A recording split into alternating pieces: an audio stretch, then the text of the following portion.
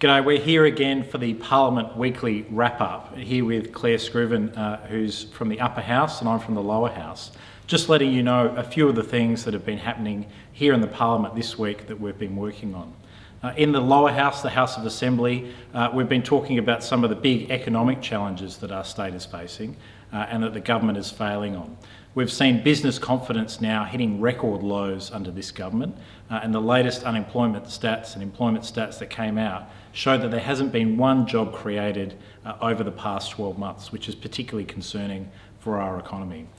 We've also seen some revelations come out in regard to the head of SA Health having a directorship that he only resigned from 2.5 months into his position, and there's now an investigation underway into that matter as well. So some very serious issues dealt with in the House. And what about in the Legislative Council, Clare? Well, thanks to Chris Picton from the Lower House. In the Upper House, we expected land tax to be the big issue, and there was only a small amount of debate.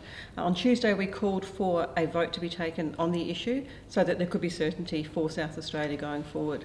Unfortunately, the government didn't allow that to happen, and in fact, on Thursday, government business was ceased, we presume only to avoid a debate and a vote on the land tax legislation.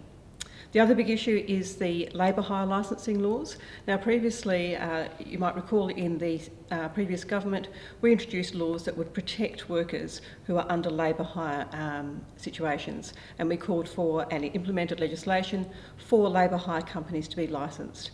Now the Liberals tried to get rid of that and couldn't, and instead they've got this bill which is about watering those down. Now previously the crossbench was with us to oppose these changes. Their language has now started to soften, which is a bit of a concern. We expect that to go to further debate and probably a vote in the next sitting week. So your parliamentary team here in both Houses of Parliament will keep working hard. We've got 2 or 3 more weeks of sittings this year, and we'll keep working hard to hold this government accountable and to push for better results for South Australia.